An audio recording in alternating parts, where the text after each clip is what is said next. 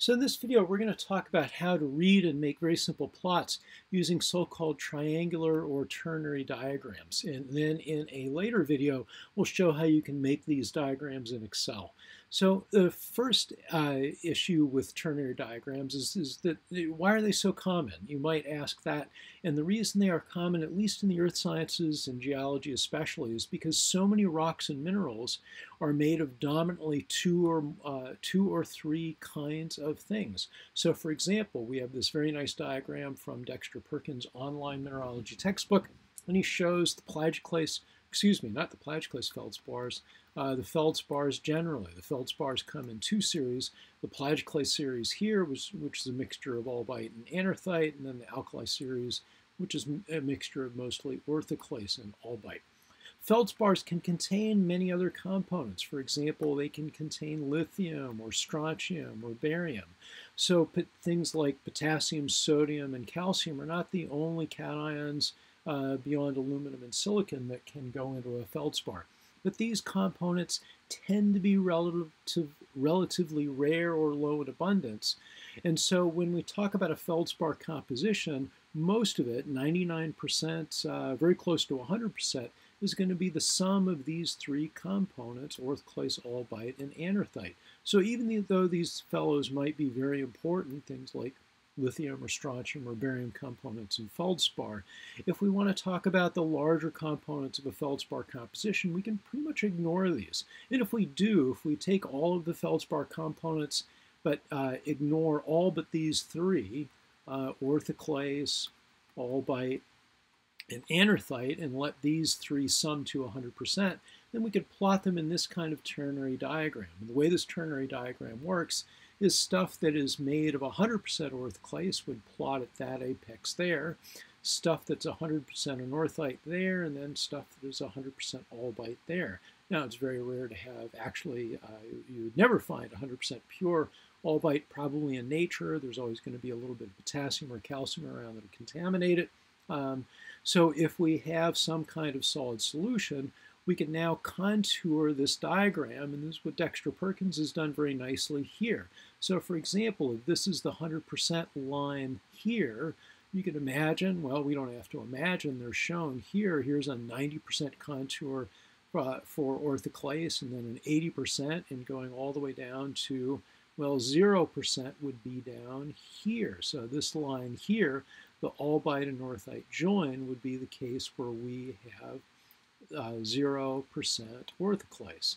We do the same kind of contouring relative to albite. So here's 100% albite here, and then a 90% contour, an 80% contour, going all the way down to we get to this line here, the orthoclase anorthite join, and that would be a line where we have 0% albite.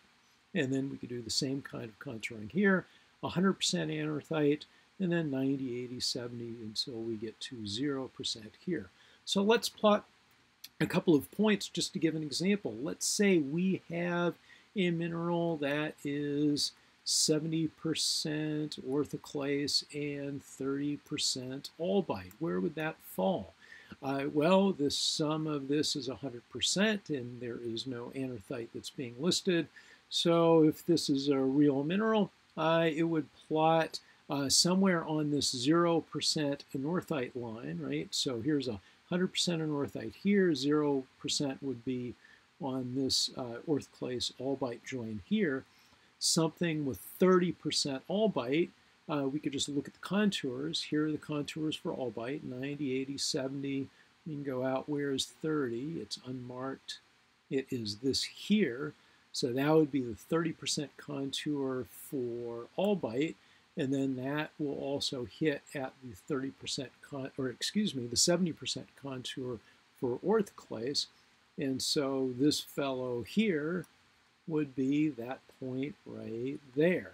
Let's take another example. Let's say we have a mineral that is 90% albite and 10% anorthite. Where would that fall? Well, again, we have a sum where we don't have any orthoclase, so we'd be on a 0% contour here, 0% orthoclase. Remember, it's a 100% orthoclase up there at that apex would be 0 down here. So 90% albite would be along that 90% contour, and then the 10% anorthite would be along this contour there. And so we would have this point, we'll draw it in green. Well, looks like it's going to be red instead. It'll be this point right there. So that's this mineral right there. Let's have something that has all three components. Let's say we have something that is 80% albite, 10% anorthite, and 10% orthoclase. Where would this fellow plot? Well, we'll look for the 80% albite contour. That would be this one there. Then we can look for the 10% orthoclase contour. It would be this one here. Those two would intersect at that point there. And as a double check, if this point is really correct, it should also intersect at the 10% anorthite line. And the 10% anorthite line would be this one here. And indeed, that seems to work. So this fellow here would plot right there. And let's do one last example. Let's say we have something where we have 70% albite and 20% orthoclase, and that would leave 10% anorthite if we're going to get something that will sum to 100. Here's the 70% contour for albite. So the 70% contour is right there. Let's draw that in a different color so it shows up a little bit better. So 70% contour for albite, something that lies along that line. The 20% contour for orthoclase is over here. So we should have something there. And as a double check, we can look at the 10% contour for anorthite. And this one we've already started to draw. We drew it in red. We'll draw it again in green. We'll continue the color that we used before. And it hits right where we would expect. So we have this fellow plotting here. So that's how we do plots in a ternary or a triangular diagram. In the next video, we'll show how you can translate this diagram into an XY plot in Excel.